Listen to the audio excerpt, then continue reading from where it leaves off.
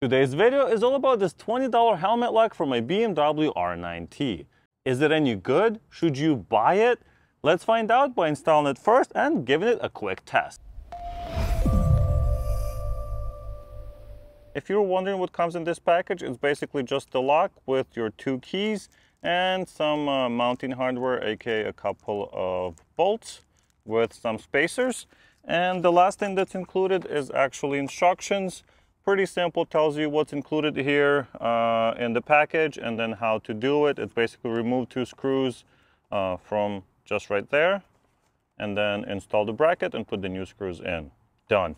So let's do that and then we'll give it a test. Of course, you will also need a couple of tools. You will need a hex socket and then some e-torques to remove the existing bolts in there. So one thing that I was worried about is that it would get in my way, but it's basically going to sit under the seat like this and it should be just fine. So the original bolts here under the seat are T25, so I'm just going to go ahead and remove them.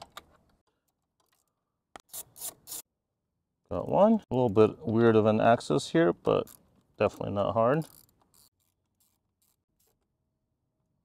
All right, and now using the new bolts that were included, we're gonna have them configured just like this. You have the bolt, you have the locking washer, and then you have this little spacer that they have provided. And the reason there's a spacer there is because the original bolt has one of those spacers too. So basically it goes and inside the plastic and holds it tighter to the metal, to the frame.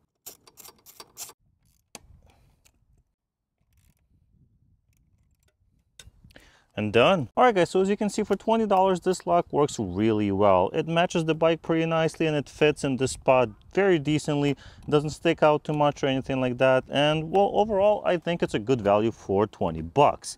But I have watched enough lockpicking lawyer to know that these cheap locks will usually be easy to open. So let's try it with this bobby pin. Never really done this before, but how hard can it be, right?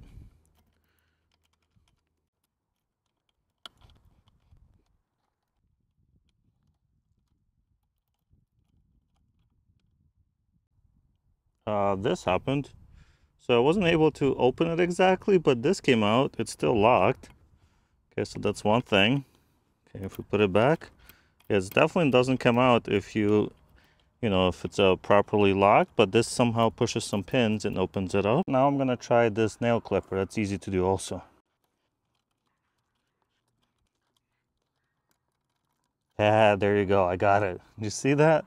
So as you can see, it's clearly not the most advanced lock on the market or anything like that, but you also have to remember that most crime is opportunistic. So if somebody sees a helmet that's just on your handlebars, it's a lot more likely to be stolen than, something that's being locked, even if it doesn't take a lot of effort to unlock it using something like this. So I thought I'd just make a quick video about this little product. It's only 20 bucks, so it definitely adds some convenience, especially when you go to a store or something like this to store your helmet.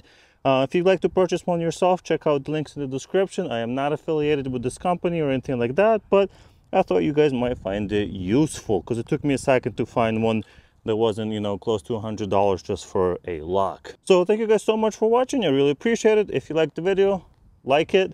If you want to see more bike and BMW type of content, subscribe to the channel and I'll see you in the next one.